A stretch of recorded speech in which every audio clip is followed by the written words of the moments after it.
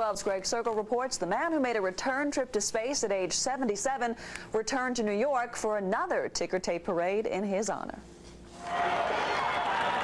Godspeed, John Glenn. It seemed a fitting encore for a 77-year-old who had defied Father Time to again reach for the stars.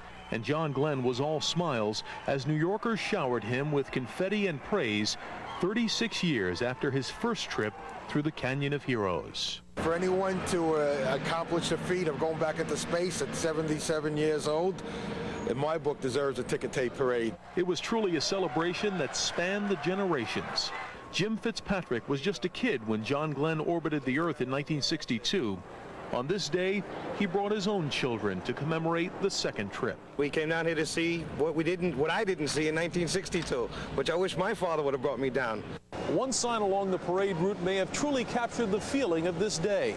It said, "Thank you, Senator Glenn, for teaching us that the impossible is possible." John Glenn's 6 other crewmates from Shuttle Discovery joined him on the parade route, as did a proud marching band from the Elwood, Long Island High School that bears Glenn's name. It's a pretty good feeling.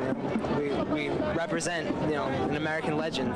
New York's mayor concluded the grand day by giving the Discovery astronauts the keys to the city, and John Glenn said thanks. If what we have done can be in any way used as an inspiration, then all of our efforts will have been worthwhile. In Manhattan, Greg Circle, News 12. What a ride it's been, huh? Yeah. John Glenn also finds his way into more record books. Only Amelia Earhart, former President Eisenhower, and former Ethiopian President Haile Selassie have also been honored with more than one ticker tape parade. All right, and while we don't want to rain on anyone's parade, there is one Long Islander who says John Glenn's march down the Canyon of Heroes today wasn't complete. The Deer Park man says the parade organizers were trying to recreate as much of the 62 parade as possible.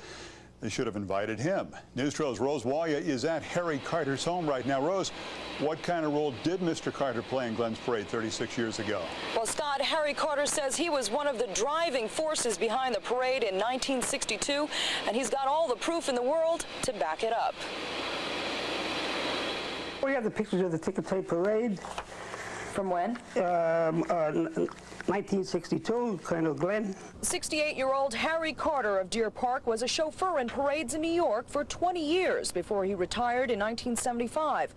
His fondest memories stretch back to 1962 when he drove John Glenn through the streets of New York for a ticker tape parade after Glenn's successful journey into orbit. It was so cold out, we only had one pair of gloves between the three of us in the front seat, so we were passing back and forth. But it was really a big... a lot of fun memories. Oh, yeah. But when Harry Carter read this article in the Daily News, which named a former New York police officer as the chauffeur for Glenn in the 62 parade, he was understandably upset. I had the proof that I drove, and I was interviewed for that. And then when I saw the article in the Daily News saying that that this cop's father was in the drove in the parade, I was a little offended by it. Carter immediately called City Hall to find out where the misinformation came from.